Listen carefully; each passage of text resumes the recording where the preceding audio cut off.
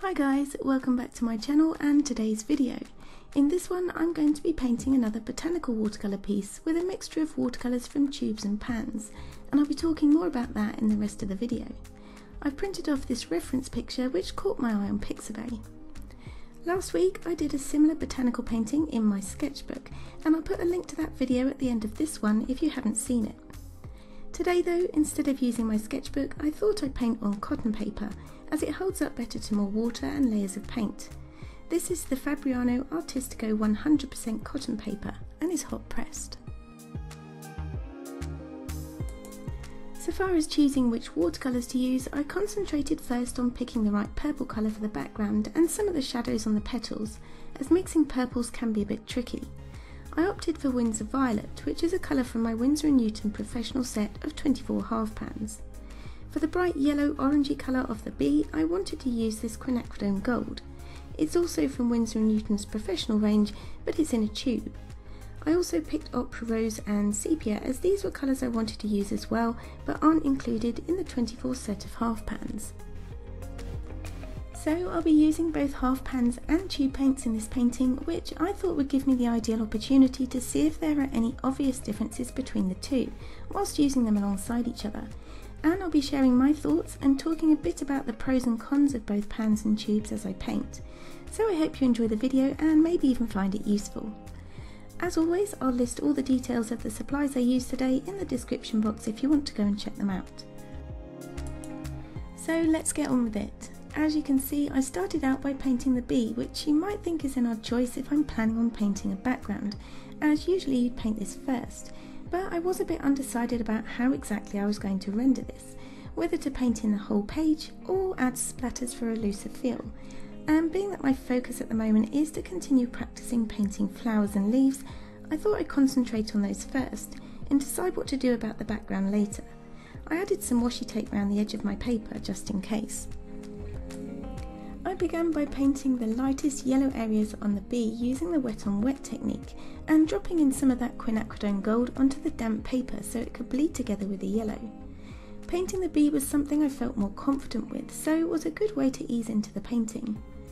Painting botanicals, on the other hand, is something I find more challenging, so incorporating the familiar with the less familiar can make the piece feel as a whole less scary or daunting. At least that's how I see it.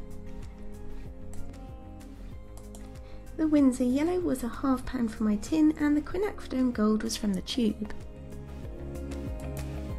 I added in some burnt sienna from the pan to the bumblebee's wing and then left that all to dry while I started work on the flower. For this I used the wet in wet method, so pre-wet my paper before dropping in some lemon yellow. I didn't want to be too precise at this stage, so let the yellow bleed out onto the wet paper. And whilst it was wet, I also added in some of that Quin.gold too.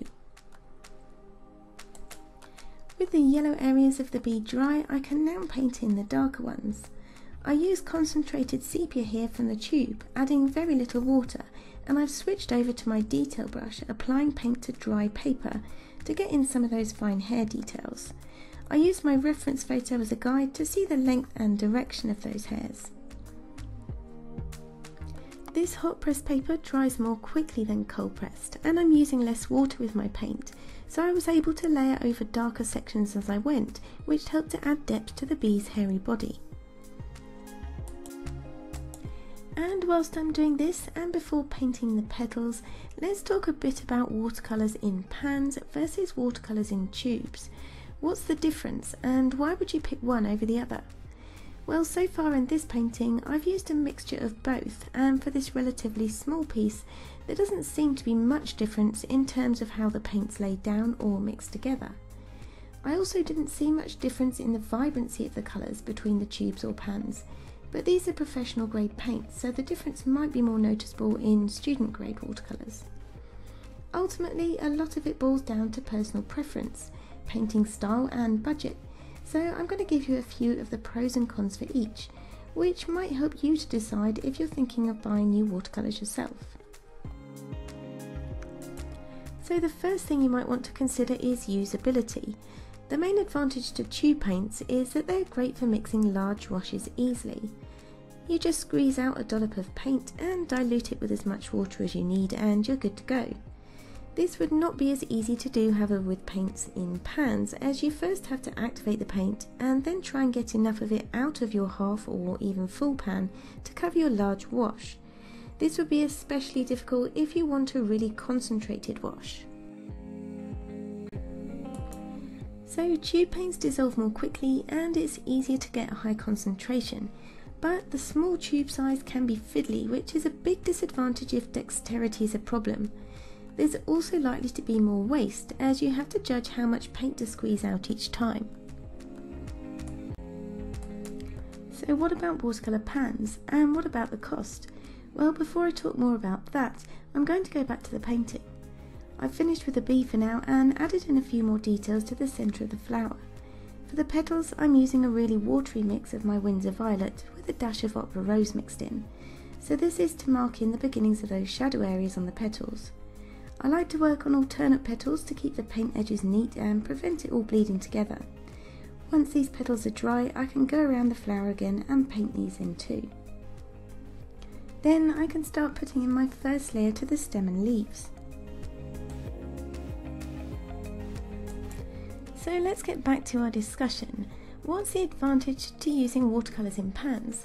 Well, the most obvious one is that they're much easier to transport, as most pans are available in sets.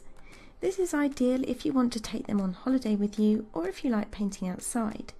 It's far easier than taking tubes out and about, but that said, you can always squeeze out tube paints onto pans and let them dry to create your own portable paint set. Success with this may vary depending on the brand of your paint and its formulation though, so you may have issues with them drying nicely or with some paints drying at all, and some manufacturers like Winsor and Newton here advise against you doing this with their tube paints, although I have done it before without any problems. I think the reason they say this is because their pans and tubes are formulated differently to each other. Unlike brands like Schminky Horodam, for example, whose pans and tubes are formulated the same. Generally, tube paints are designed to be used fresh. I think with Winsor and Newton tube paints, they have added things like fungicides and wetting agents, for example, and these are designed to evaporate once your paint has dried, so it doesn't form part of your paint colour. So I guess there is a chance that your paints might go mouldy if you dry the tube paints into a palette, but it could be a good long time before this does happen. The ready-made pan colours, however, in comparison are designed to be used from dry, but when reactivated with water aim to have the same working properties as the tube colour.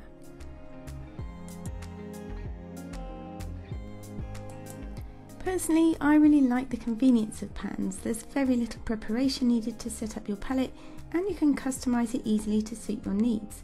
There's also less mess and filling about required. I've also not had any issues with chalkiness of paint or had any problems reactivating the pans once dry. Also, the pigments I used today seemed equally as vibrant and pigmented in the pans as they were in the tubes, although I didn't do a direct like-for-like colour comparison. One thing that could be a disadvantage of pans though is wear and tear on your brushes, especially with certain pigments like cobalt, I think. So where you're rubbing your brush away at a compressed pan, it takes its toll on those bristles, especially natural or more delicate brushes. But that's why I always try to spritz my pans and soften them with water before I go in with my brush, and that really does seem to help. But with all this said, there is another factor to consider, and that's cost. But before I go into that, I just want to talk you through my idea for the background of this painting. I allowed the paper to dry completely as I got the main parts of the bee in and mapped out the structure and shadow areas of the leaves and petals. I could just have gone in with more layers to build up some values, contrast and details, but I needed to make a decision. Without any background, the lightest part of the bee's body and the palest petals wouldn't show up on the white paper, and I really wanted to add in some contrast with the Winsor violet. I decided not to paint the whole of the background, but instead add a splash of colour around the bee and flower and have it bleed out onto wet paper to give the painting a looser feel, and using the wet and wet technique. So I applied clean water carefully around the lightest part of the bee's body and the lower petals on the left hand side of the flower. Then I dropped in some of that Winsor violet onto the wet paper and used the very tip of my brush to paint in between the petals. The Winsor violet is a beautiful vibrant colour, and I really enjoyed watching it spread across the surface of the damp paper and just let it do its thing.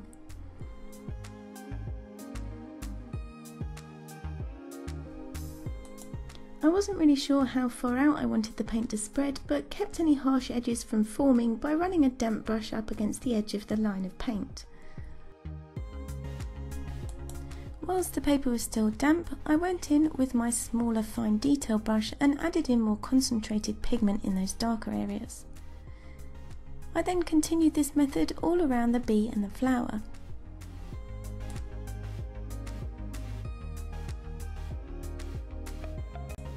I applied the paint carefully around the bee's head to try and keep the fluffy or hairy appearance here that I'd painted in at the start, so I didn't just paint a straight line of colour. I also had to work carefully around the centre parts of the flower here, but the paint will only go where the water is, so it was important to take care at the pre-wetting stage that I only wet where I wanted paint. The same applied for the area around the petals. So I used the tip of my brush to carefully paint in the water before dropping in that Winsor violet. This definitely helped the petals to stand out, and I did like how the Winsor violet complemented the yellow stripes on the bee, but looking back I probably should have gone darker and bigger with the background as a whole, but there's always next time.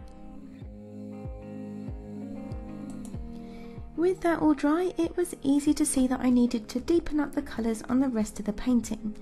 For this I went back to my detail brush and used more concentrated pigments, working more wet on dry, but softening any edges with a clean damp brush.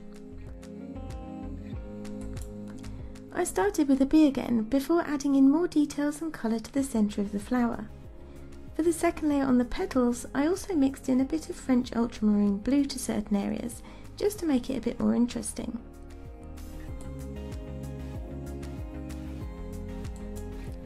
Whilst I'm working on all that, let's talk about the cost of watercolour pans versus tubes, because this is a big consideration when buying expensive art supplies, and may have a big impact on your final decision as to which to go for. I'll give you a few examples from the paints I'm using today, but there will be variations depending on where you buy from and where you live.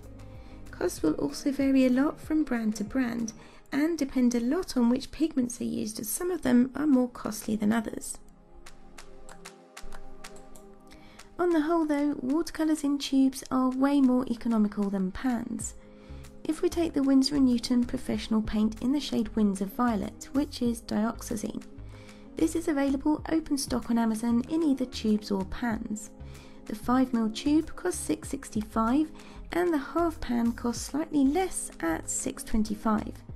This sounds about the same, but if we consider that a typical half pan holds probably less than 2.5 mils, this makes the tubes a much better buy.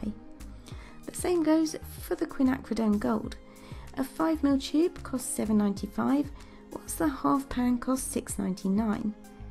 You could fill a half pan twice with a 5mm tube for just over £1 more.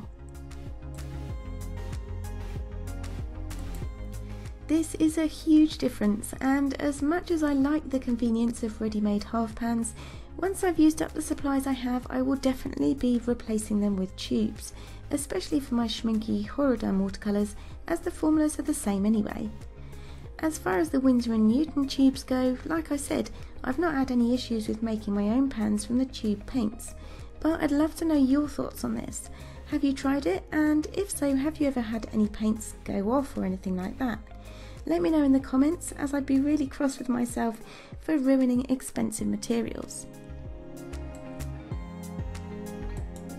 So there are pros and cons for both tubes and pans, and I probably haven't mentioned them all, so if there's anything I've left out, please also share that in the comments box as well, as it might help someone out and I'd love to know as well. Okay, so now I'm going to go back to this painting for the finishing touches, which I completed with my coloured pencils. I hadn't planned on this at the start, but being that I'd painted on hot press paper, I thought the pencils would lay over the top fairly smoothly and help me to sharpen up some details.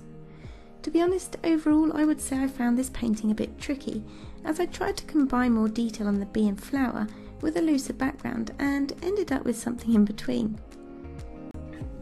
I think in my next botanical painting I'll focus more on one section of a flower petal or leaf rather than trying to paint the whole lot, and do it more as a study, so maybe that's an idea for another video. Let me know if that's something you'd like to see. The bits I did like were the pale petals and the process of painting the variety of shadow colours on them, but I wasn't too happy with the centre of the flower or the leaves. I think I managed to put it together with the addition of the coloured pencil though. In particular, the white colour pencil was really good for pulling out highlights as well as adding a few fine hairs on the bee's body. But with that, this painting was complete. I think it might grow on me, but let me know what you think of it, and if you like it or found today's video helpful or interesting, please consider giving it a thumbs up and comment below what are your favourite paints, and are you a pan fan or a tube dude? I'd like to thank you all so much for watching. Don't forget to subscribe as well as hit the bell icon to be notified as soon as I upload a new video. And believe me, I have got a few crackers lined up. So have a great weekend, take care, and I'll see you all in the next video. Bye!